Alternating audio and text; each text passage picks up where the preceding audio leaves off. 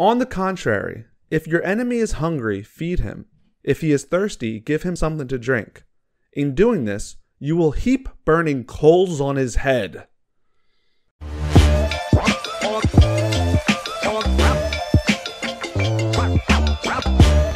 Hello and welcome back to the Croak and Crow podcast. I am Spencer Garnier. I am Pepe Le Pew.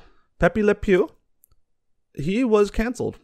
Was he? I don't know. Oh, for the like a stereotypical French accent? No. Oh. Because he was a little too aggressively into the women's club. Oh, he was like stalking and them. he would like kiss her on the cheek without like, and she'd be like, "You're right. Get away from me." She didn't like that. No, it was we frown on that behavior.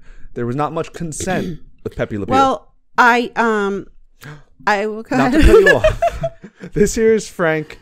We didn't forget about him. No. Sometimes he's so quiet and we just don't see him there. Rocking his Pope shirt. P-Boy Fran. Love you. Pepe Le Pew. Pepe Le Pew. I will direct you to Joaquin Phoenix's acceptance speech at an award show where he talked about how he was, I don't know if he was doing what Pepe Le Pew was accused of doing, but he said that I was hard to work with. I was, miserable. He had a very bad reputation. And he said that he was given a second chance and he thinks that's so important. Yeah. And that because of that, he said, don't cancel. Correct. Don't cancel. Correct. Don't cancel. An earlier podcast of ours. And because of that, you can make somebody, instead of just, locking them out of further interaction, you help them to be better people. And so I am that Pepe Le Pew. I am the Joaquin Phoenix Pepe Le Pew. Okay. So you're the second chance Le Pew. Yes. Yeah. I mean, it comes down to... I'm Pepe Le Pew. It comes down to accountability. I should say deux, because it's French. Is that how you say tune? French? 1, 2, 3, 4, 5. No, go ahead. Accountability. Yeah, there's a certain idea, and we had a whole cancel culture episode, so you can go check that early one. Yes. Early. That was like, I think I might have been when we still had a single mic. Yeah, maybe. Maybe. Who knows? But it's especially as Christians, right? Like the whole idea is forgiveness but also accountability. Yes. It's not, it's all good in the hood. Don't worry about it. It's like Jesus with the casting of the stones. It's, hey, I forgive you. Go and sin no more. Right. You're forgiven. You will not get stoned. Yes. So that's accountability for you. Pepe Le second chance. But I have on 20 hats. You know what? 20. We are getting to the end. It is Holy Week. It's Holy Thursday. It's Holy Thursday. And you are one hat away from completing your Lenten promise. Yes. I'm going to miss it. That's what I was about to say. I'm going to miss it. I am like really... It's going to be like you're naked with one hat. I'm hearkening back to like, is it the Victorian era? Or, when the women had either the very high wigs or the the hats and definitely feathers. The high wigs. Yeah. I'm actually liking it. I know I can't get in the car like this. I wouldn't fit or go in Rite Aid or... You'd have to get a sunroof. But I like it. Yeah. I'm going to be honest. It's a look. It's especially not like sometimes it got a little weird with like a lot of party hats. Right.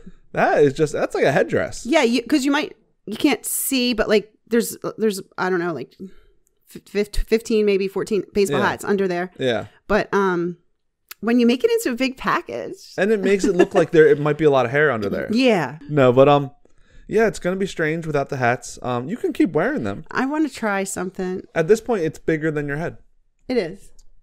By a little. It is. I don't know what airport security, what happens when you go. My final question about the hats, seeing how we're getting to the last 2 days. When you started this, yes, did you imagine it would be like this, or did you have something like else in your mind? Did you think it was going to get out of control? I kind of had, take that hat and then the next party hat. Like I had a vision of like a Dr. Seuss, like a balanced, sort of, and then going up and up and up. Out of frame. Party hat situations. So you're surprised that it just came together as like sort of, because we have 30-minute podcasts and to sit. Like I still have to sit a certain way, but I kind of have a freedom when it's not something that's completely ready to fall apart. Yeah. Hey, I'm here for it. Okay. But anyway, it is. Let's not get the date wrong again, because yesterday we had no idea what day it was. No, we didn't. We had no idea what country we were, who was president at the time. Today is you tell me. 14th. It's the 14th, and the reason I know it's the 14th. You are correct. It is the 14th. It's a calendar. The reason I know it's the 14th is because it's Black Day. What is that? Okay, so in South Korea, they have February 14th, which we know as Valentine's Day. Valentine's Day. Then they said March 14th. The inverse? No, it's still, so February 14th is what we know it to be. Yeah. Sharing gifts of love. March 14th, which is the next month. Gifts of hatred? No, it's if you got a gift for Valentine's Day, you're now going to give that gift back to the person who gave, not give that gift, but give a gift. It's reciprocal day. I like that. Okay. So they said, February 14th, you're going to give a gift to your sweetheart. March 14th, your sweetheart's going to give the gift to you. Well, people who don't have sweethearts said, well, that's not fair. They made Gray Day. They said Black Day is for singles in South Korea so that they can have their own little celebration on the 14th of the month that doesn't have to do with a romantic partner. Oh, okay. I was confused there. I thought that was Black Day. So we're talking February 14th. Valentine's Day. March 14th. White Day. White Day. Yes. Which is reciprocate Day. Yes. And then April 14th, Black Day. Black Day. Sweetheart, don't need you. Treat myself. It's Parks and Recreation. It's Treat Yourself Day. Is it? Yeah, that's with I don't know, like Amir. Yeah. Or what's his name? No, Azir Asani. Something like this. And then the woman. Yeah. But they had Treat Yourself Day, and it was like, they would go out to the mall and stuff, and it was like, yeah. You think I should get this? Treat yourself. Yeah. So it's Black Day. And, it's Treat Yourself Day. Go out and treat yourself. The only thing I could see about black was that there is a black bean noodle dish that they eat, but you don't have to. I think you eat comfort food. You treat yourself. Yeah, I mean, it's Black Friday. Like, what does it really mean? Yeah. Yeah. So it's Black Friday. Now you have me saying that. It is Black Day, South Korea, and maybe it'll catch on in America. Yeah, it should catch on. But if I think first we would need the reciprocal day. Yeah, but I like that more. But really, because I feel that you were already doing that on Valentine's Day. Yeah, you can check our Valentine's Day podcast out and fact check me on this. But I remember saying, I don't like that Valentine's Day is all about women, which it's not all about. But I'm just saying overall, just like Christmas isn't all about Santa Claus, but it is. Why? Like, how often do you see women buying men flowers? A lot. Where are you going? Because they never buy me any. A lot. And but I do. The concept is kind of funny because it's so Valentine's Day. You don't know. Should I get them something? Are they going to get me something? If you don't, you have that fallback of White Day to be like, well, I was just waiting. I was going to give it to you on March 14th. Yeah, and that's. I mean, it's still us guys still have it harder because like with it's so easy. Like I hate when someone's birthday falls right before your birthday. Yeah. And it's like they're going to know exactly what to get you. It's easy because they're just going to match the same genre of gift that you got them. So with the reciprocate day, it's like, all right, well, see how good you do on Valentine's Day, and then I'll see how good I'll do. I don't know. I think you're in the past. There is no more. It's only the guys having to do. Yes, it is. That's not going away anytime soon. I don't know about that. Also, Dolphin Day. Dolphin Day, smart animals. Perfume Day. Perfume Day, smart sense. Smart sense. It's sense. Good sense. Good sense. Yeah, I don't know. April 14th. It's exciting. We are just in spring. The weather's so nice outside. We talk about like spiritual winters and spiritual springs, but there's something just about spring. I think why spring is so nice because I'm a summer guy. I love just the heat. Yeah. But walking outside on a warm day after just getting through a cold winter. Yeah. Let me tell you, it's something. I don't care. I just want to go to a one season place. Yeah. Well, you're probably wearing too much hats for the weather outside today. No, actually, it doesn't affect me in that way. Anyway, guys, it is Thursday, which is my favorite day of the week. It's the last Thursday of Lent. So Holy Thursday. Yes. Last Supper? Right. Great painting. We have the Last Supper painting somewhere. Yeah, we do. The original. Yeah, don't come to our house. So the Lent and especially the Holy Week, and then Holy Week really. Yeah. So you start Palm Sunday. You're going to quickly encapsulate the life of Jesus down into a week, which is not how it happened. Yeah. So he's coming in, and he's being applauded with the palms on Palm Sunday. Yes. By Thursday, it's the Last Supper. By Friday, he's being crucified. By Sunday, he's rising from the dead. And so that's the story that we're following. Now, I might just be ignorant. Is there something specific you're supposed to do on Thursday? I don't know. Probably just, a prayer. I feel like when I was little, they actually gave bread out in the Mass. They would have a Thursday. Not like communion bread, but like actual roll. Because I could go for some rolls right now. Are communion hosts gluten-free? No, they are not. They're not. No. Oh. So I don't take communion. You can say a prayer if you're unable to take communion for many reasons. People have swallowing problems and allergy problems and gluten and anything. You can say a prayer to say why you're not doing that. But you can also contact the church before you go. Tell them you need a gluten-free host. They should be able to accommodate you. But I mean, this has to be, you can't go to do it at 10:45 at the 11 o'clock Mass. Yeah. And it's probably like your congregation. I mean, it doesn't have to be. But I'm saying like where it's like they know, like they might not even have it on standby. Exactly. But they'd be happy to order it if one of the people in their congregation are requiring gluten-free hosts. So I never asked, and I don't take. So have you feel like you've been like pulled further away from God? Not at all. It's one of the rules that I was being facetious. I know.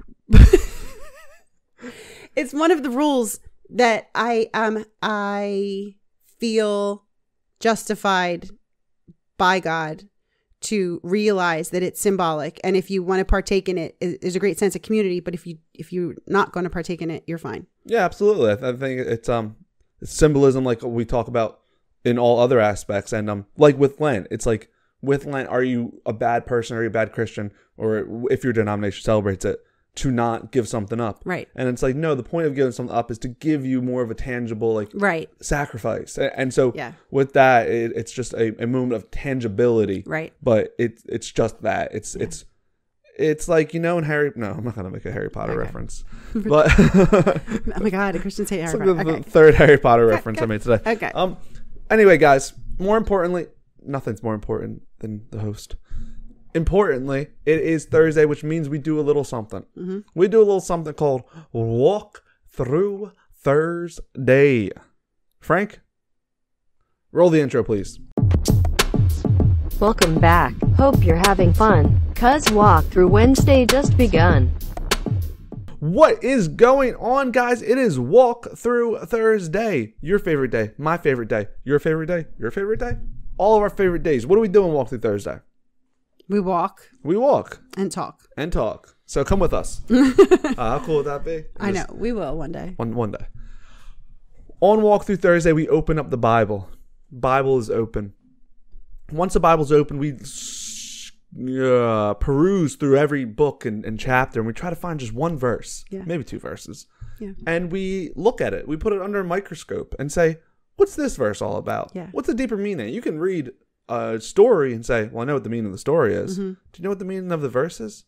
And it's the Bible's a living word. So there's power in every word of it. Yes. And so sometimes it's nice to not run through the Bible, not, skip through the Bible, but just slowly walk. You know what they say? They say, slow down, smell the roses. Right. And I think that's kind of what we do here in Walk Through Thursday. We slow down and smell the roses in one particular verse. And we just try to think about it. When there's preachers and pastors and speakers, they do this behind the scenes. They do this off camera. Yes. And then they usually do have partners that they talk over with, and they formulate their sermon. So they think, okay, this is the verse. How do we think? And they go over and over it. We do it on air. We do, like, when we read this right now, we will be formulating just as we. That's true. We always talk about, like, as Christians, we all have the same kind of link to God. Yes. And so sometimes you'll go to church and be like, how do they get all of these like ideas, like these sermons? They are, right. And so you might even sometimes be a little. That kind of creates that power gap of like, right. Well, you know, and I don't know, and this kind of walk through Thursday idea is what opens your mind. You're sitting in with us, creates sermons, and allows you to make your own sermons in your head, and be like, and walk through your day, and be like, because that's how people are coming upon the words they so confidently tell you later. Yeah, they read it. They read the existing scripture, and then they formulated an opinion, and then they decided to present that to you. Yeah. If you're not familiar, you think that they know something you don't know. Yeah. But it's just this. It's walking through it. Exactly. And the nicest thing about it, just to end up before we get into it, is you might get something different from it. And that's what's also so nice about it. It's great. Sometimes when you hear a formulated thought from someone speaking, you're like, well, that's what that means. Right. When you're in that brainstorming process, you can say, oh, well, I get this. And guess what? You're right, too. It's what it means to you. And is this just going to be a Walk Through Thursday episode? Tennis scripture, right? Yeah. When we walk through it, it is not filed in the filing cabinet. Now, that is what Genesis 1:1 meant. Yeah. We can walk through Genesis 1:1 again because it's the living word. We could get something different from it in October. Yeah. So again, if someone says that's not what Genesis 1:1 means, well, that's what it meant to me, and that's what it meant to me in March. Yes. Okay. I wasn't not listening. I'm pulling up the verse. No, that's We're fine. going paperless around here. So today we are reading out of the book of Romans. You know who wrote Romans? Paul, our favorite guy. We are reading Romans 12:20. Now, you might remember on yesterday's podcast, we talked a lot about enemies. Yes. And by a lot, I mean the entire episode was about enemies. One Word Wednesday. And so whilst perusing the verses of enemies, I saw one that got stuck out to me. And I'm like, you know what? Let's have an enemies week because I've got a lot of enemies. And Jesus was facing his enemies at this time. The Last Supper, they were not far. He was informing the apostles. Yeah. The enemies are the enemy. There's an enemy at this table at the moment. Yeah. And then tomorrow, obviously, is the enemies are going to come and get me. Yeah. So it's okay. Romans 12:20. On the contrary, if your enemy is hungry, feed him. If he is thirsty, give him something to drink. In doing this, you will heap burning coals on his head. Gets a little aggressive at the end. That's one way. Yeah. So let's talk about it. Okay.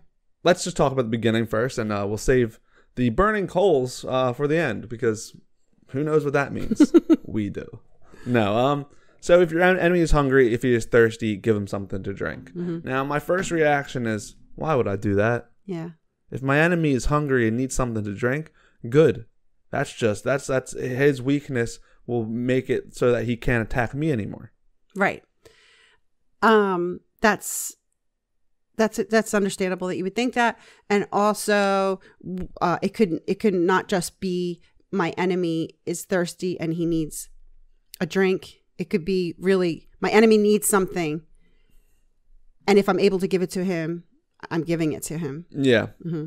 It doesn't have to be food and drink only. Oh no, yeah. It's saying it's just kind of saying like you're not holding on to a hatred where it's like I hope you perish, like like even if it's separated from you, it's not even like you're in a fisticuffs. Yeah, and it's like, oh, why am I going to help you when you're down? It's you could just be minding your own business and have a passive enemy, which just I feel like sometimes in our hearts can happen. Where like that person, you see something bad happen to them, you're like, good.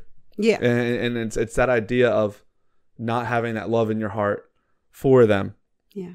And so we talked about, I mean, yesterday's podcast was really the nitty gritty of this, but it just comes down to that idea of not letting human emotion get between like your soul and your love for another person.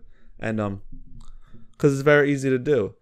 And it's like I saw one video of this guy. They were just having a little bit of a pushing match in the subway, and they were kind of throwing fists. The one person falls onto the tracks. Oh no! Yeah, immediately the other person stops, and then they go and they start to try to rescue them out. Right. And it's this like obviously they also didn't want to have the liability of the person dying. Yeah. But there was just a sense of like, I didn't want a simple. Right. We talked about fire a lot. And, Yes. like a simple fire. It's not the same as like that's your enemy. Wish peril on them. It's yes. like, okay, it was not that deep. I want to help you. Right. I don't have hatred for you. We got into a little because even after it wasn't like they pushed each other away. It was Right. like it kind of was a reminder of. Yeah. Wait a second. I don't hate you. I know. It's funny you should say that. I was thinking that about Will Smith and Chris Rock. Yeah. And Will was so mad at Chris because Chris said something he didn't like, and so he smacked him in the face. I should say hit him in the face. Smacked sounds too soft. And it's like maybe they'll make up, maybe they won't. And Gilbert Gottfried died. He did. Gilbert Gottfried died. When the whole Chris Rock, sorry, we're staying on track, but when the whole Chris Rock thing happened, I was wondering how Gilbert Gottfried felt or what he would say about it, because Gilbert Gottfried, obviously he was a controversial comic and he got canceled at one time and lost a big endorsement for the insurance company. Anyway, I was like, I wonder, because I watched the documentary about Gilbert Gottfried.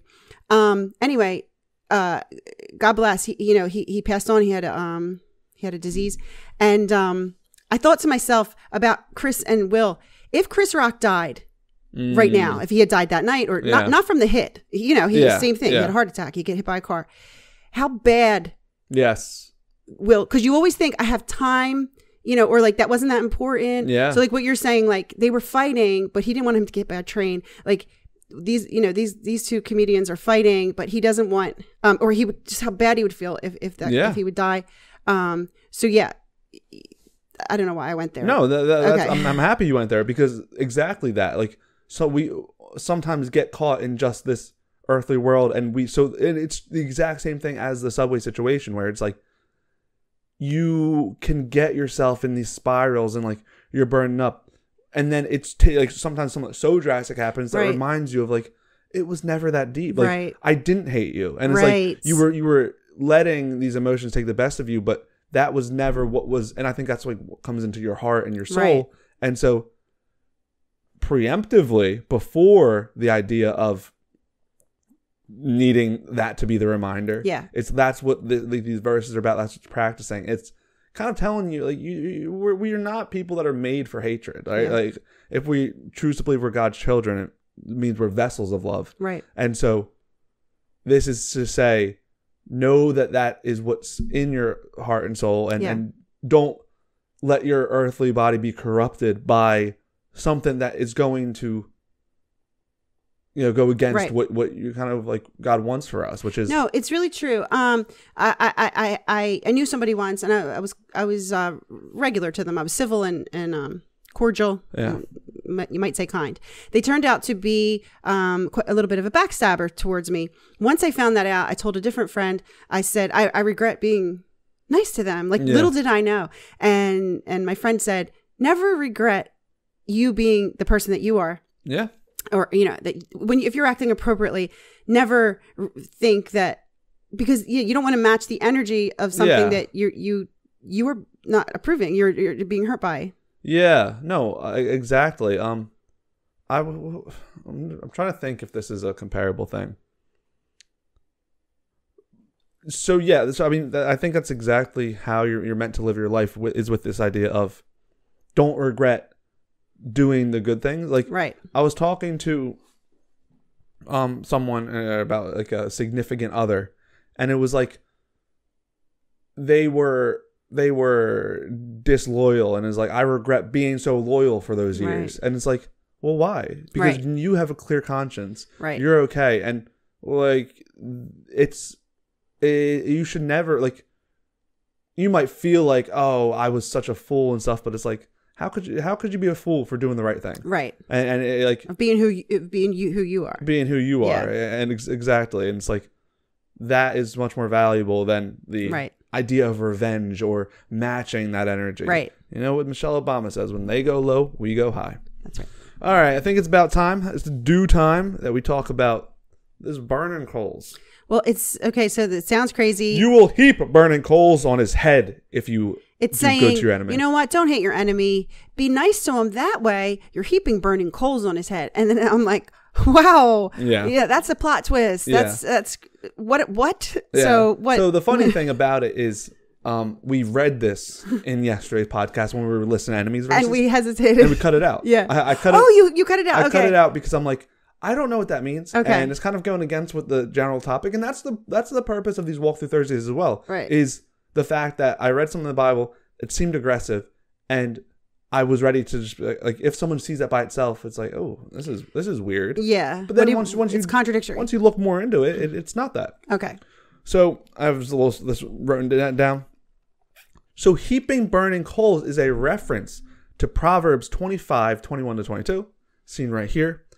And in Egypt, there was a custom to carry a pan of burning coals on one's head as a sign of repentance. Oh. So what this is basically saying is like kindness and forgiveness to those who abuse us will make them repent or be ashamed. And not in like ashamed in a bad way, but that will actually bring more attention. Yes. That they did you wrong than if you fight back, you cheat on them, you flatten their tires. Yeah. Yeah. And Egypt, you do it to yourself. Like, okay, I'm repenting. You know, sometimes you safely. Like, you're saying you're not burning yourself. I think it's hot. I think it's like it's like a bucket. Yeah, yeah. It's like okay. heavy Mm-hmm. and like it might be a little hot, but yeah. But the idea is, we talked about hate begets hate, right? Yes. And so we also talked about Martin Luther King yesterday, mm-hmm. and I want to bring him up because that's the idea, right? Where it's like light drives out darkness. Light drives out darkness. Mm-hmm. And so when Martin Luther King had these peaceful protests and stuff, and the enemies were, spraying them with fire hoses yes. and stuff. Now looking back, it's like there's so much shame in even right. like a group of people of like, how should you do that? And it was all comes from this idea of, I put up a quote of Martin Luther King's yesterday that was like, never let someone else like allow you to make your heart hate. Butchered that. It's right here. Okay. But it's just the idea of don't let that fire like be started. And then what's going to come from that? Why am I feeding the hungry? Why am I loving a man who hates me? And it's like, because that is going to cause them to be like, why am I doing this? Right. The fact that if Chris Rock did something back, there would be a Will Smith and Chris Rock feud. Right. Now. And then there'd really be sides. And there mm-hmm. would really be sides. And it would say, oh, yeah, ooh, Chris Rock, ooh, Will Smith. They might right. put some diss tracks against each other. Right. Now there is, and that's what you saw in the apologies. There's such a shame from Will mm-hmm. Smith because it's like, why did I do that? And right. why I do that? Because Chris Rock walked away from it. Right. He said, you don't have to kick him out. Right. And now Will Smith is sitting there in shame because it's yeah. like, there wasn't that back and forth hatred. There right. wasn't that fight. It was, hey, listen, yeah. I'm not mad at you and you're mad at, because just as a little finishing up, it is true. Like, did you ever get mad at someone and they immediately just aren't mad back? Right. And then you're like, oh, like, or like if yeah. you assume there's going to be a fight. Right. And you're like, you just start off heavy and then they're just not, they're cool, calm and collected. Yeah. And you're like, oh, I'm kind of embarrassed. Yeah. I'm kind of embarrassed for losing my cool there. I know. When. Yeah. They even say if you're fighting, if you have a tendency, if you're shouting, I'm going to shout yeah. and we're going to raise our voices. And I heard this thing, like, as every time you raise your voice, I lower mine. Yeah. And, to de-escalate it. Yeah. So that's the idea. I just want to say one thing. In the 10 Commandments, there's yes. one that says, don't bear false witness against your neighbor. Yeah. And it just popped in my head right now, because when I always heard that, I always think, you have a nice neighbor, don't lie on them, don't, yeah. don't tell a story about them. But if everyone's your neighbor, that would include your enemy. And that would go with what we're saying, because don't bear, like, you might have a grudge against somebody, or they might be your enemy, or they did something to you. And in a way to get them back, you could tell a fake story about yeah. them, or like you could yeah. be like, yeah, I think he's the one that stole your trash can. I don't know. Today I'm just saying stuff out of left field. No, but the podcast is coming to an end. But the one thing I want to talk about is all of these things, yesterday's and today's podcast. You know what it always just keeps making me think of? The 23rd Psalm. Okay. Was prepare a table for me in the presence of my enemies. Oh, yes. And you'd always say, like, why are my enemies there? But with this idea of, like, especially you're at a table, and so, like, you're feeding your enemies. And it's this idea of, oh, right. Of you are, like, you don't have hatred for them. You'll feed them. And then they'll feel the burning coals right. in their head, because it's like you want to have clean hands. You were prepared a table, and you're in front of your enemies, and it's like, yeah, and I'll feed them. Right. I don't know, something to think about. But that is Holy Romans Thursday. 12:20, guys. Holy Thursday, all of that. We will be back tomorrow for Dr. Seuss Friday. It's a shame we're not reading Cat in the Hat because it's your last hat there. There could be a cat under here. There could be a cat. I have under my there. last one, 21st hat. Tune in on YouTube so you can see what I look like. Tune in on YouTube. Go to Instagram. Check out the polls. We're still going strong with that. Croak and Crow. At Croak and Crow. Peace.